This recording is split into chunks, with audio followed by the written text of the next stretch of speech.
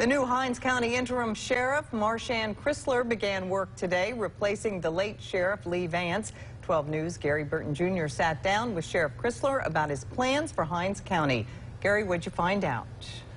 Interim Sheriff Marshann Chrysler says his #1 priority is the detention center, and crime coming at a close second.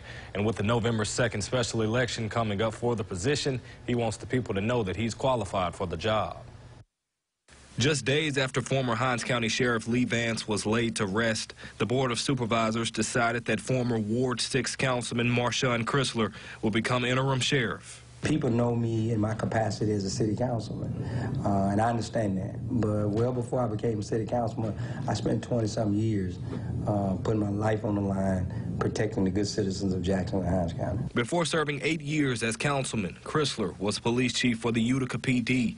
He is also a retired major in the U.S. Marine Corps and was a narcotics investigator for 17 years for the Hinds County Sheriff's Office from 1992 to 2009. I think I'm eminently qualified to be sitting in this chair, and as long as the citizens of Jackson allow me to sit here, I'm going to break my back to try to make sure I keep them safe. Chrysler also was the public safety commissioner for the city of Jackson, while Sheriff Vance was the JPD chief before becoming sheriff in 2019. I would not even begin to tell you that I'm attempting to fill those shoes, because that would take another lifetime to do.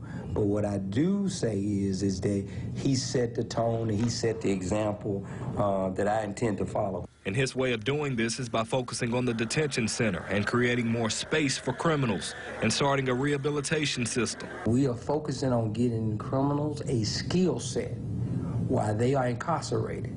So when they return to society, after they pay their debt, then they will be prepared to make a living wage. And to get the crime numbers going in the right direction, the agenda is to work with the local police departments to create a crime suppression plan.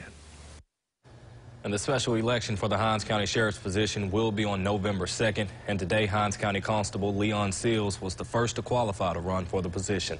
For 12 News, I'm Gary Burton Jr. Back to you.